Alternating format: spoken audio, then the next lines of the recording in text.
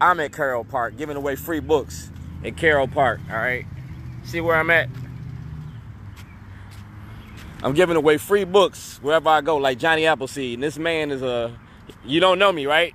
No. Just first time meet me, right? Right. So what do you think about this idea? I think it's pretty cool. It's definitely something good for the city. You know, my daughter's definitely going to grab a book or two. I appreciate it. It don't cost you nothing, man. I'm supposed to pass it down. I'm an old school. You got your beard, you see mine? You supposed to do this, now you supposed to give back. You feel me? My kids grown. Your kids ain't, you feel me? Yes, sir. So this is a way of, whatever you can do to give back. Absolutely. Black Lives Matter. This is a way to make our lives better. Yes, sir. You feel me? Yes, sir. Books over bars, education instead of incarceration. And I got a pickup truck full of books. So I'm going to give them books away up here at Carroll Park today.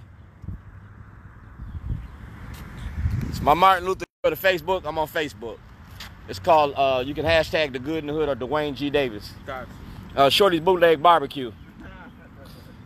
That's how I make a living. All right. Anything y'all want to say that's positive? We showing the good in the hood, the positive that Baltimore got to bring instead of the negativity. The good do exist. Good do exist. Appreciate you, brother. Thank you. Even during COVID, people still out here finding a way to give back. Thank you. She said, you can give me all these books. Thank you. Reach one, teach one. And that's how it go.